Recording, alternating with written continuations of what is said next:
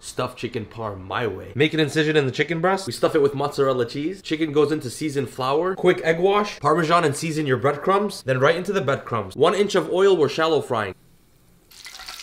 Layer on tomato sauce. The beautiful chicken. More tomato sauce. The Italians are gonna kick my ass. Rightfully so. Mozzarella cheese. Generous amounts of Parmesan cheese. I know I'm not doing this authentically, but I stuffed the chicken, kept it thick, because I feel like cutlets get dry in the oven. This way the chicken's nice and juicy, and it remains beautifully crispy on the outside. Bake at 400. When it smells like an Italian ass whooping, you know you're done. And as always, now bismillah. Oh my goodness. Juicy, juicy. This came out fantastic.